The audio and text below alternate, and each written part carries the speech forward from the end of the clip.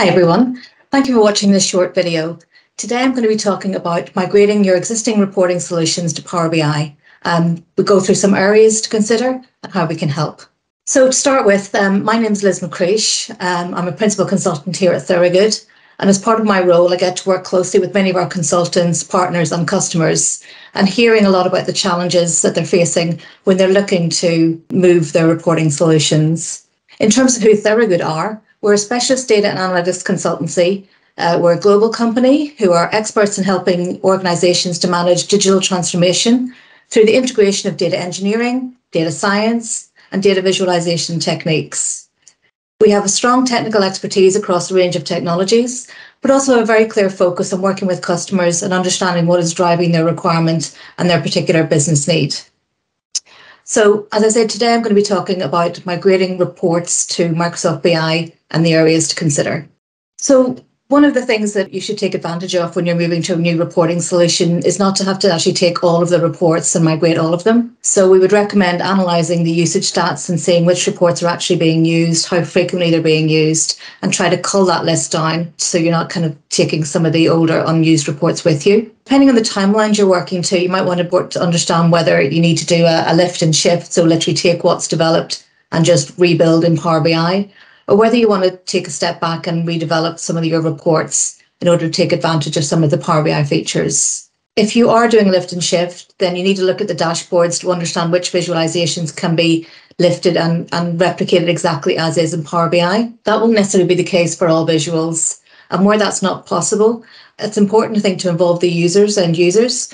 So to understand the business question they're trying to answer with that particular visualization to ensure that those needs are being met. A few areas that I've seen in the past from customers where they've got an existing report where the functionality isn't exactly transferable are things that we're using ranks. Sometimes for the data labels, you may or may not have to use a reporting tooltip to add additional functionality in there. Handling of mixed data labels, so reporting absolute values and percentages side by side. And to change like the top, that's not set as a parameter, so you've got to actually edit the report to change that. So just a couple of little things that we've seen over the years when people have been doing migrations. Depending on the scale of your rollout, you may want to think about a longer term roadmap. So the first thing I would say is that kind of analysis stage. So looking at the existing report servers, looking at the usage, who's using them. So there may be some critical reports that've got a few number of users, but they're very high importance.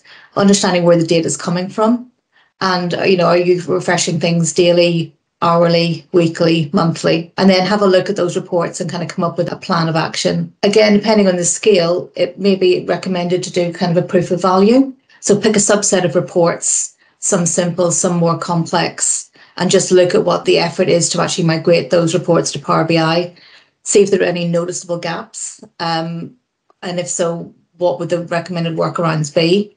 And then based on that, your remaining set of reports that you need to migrate, then that gives you an estimate and you can then start to prioritise. And then when you want to work out what those waves need to be and how you want to prioritise them, it could be down to a departmental level. It could be down to the complexity, to the highest priority, to any new business functions and availability for users to UAT. So you need to work that plan out, and that will vary based on, again, the number of reports and the complexity. And then once you've actually got to the point where you've delivered all of your reports in Power BI, there are a couple of areas I think it's worth flagging up that you should consider.